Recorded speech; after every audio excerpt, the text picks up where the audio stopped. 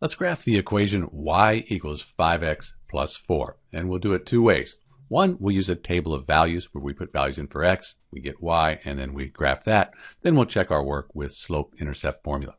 So let's start out. We can choose any values to put in for x. 0 is always a good one because 5 times 0, that's 0 plus 4, so we would have this point. This is our first point that we'll graph.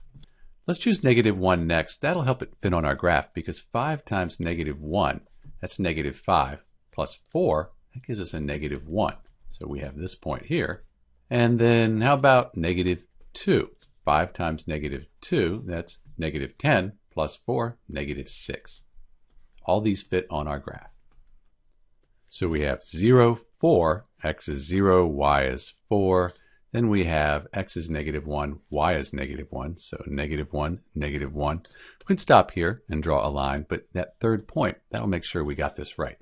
-2, -6. So -2x, -6y, and they all line up. Let's put a line through them. Then we'll put arrows to show that this line goes to infinity. And any of these values, you put any value in for x, you get your y. It's going to be on this line here. Let's check our work with slope-intercept formula. So y equals mx plus b. b, that's the y-intercept. So that's where we cross the y-axis. So we come down and find 4 right there. Next, for the slope, it's helpful to think of this as 5 over 1. It's still 5, but now we can say rise over run. So we'll go to the y-intercept, we'll rise 5, 1, 2, 3, 4, 5, and go over 1, and that would be on our line there. Since we're out of room, we could go down 5, 1, 2, 3, 4, 5, over 1. From there, down 5, over 1. All the points are on the graph. So we did the first part correctly.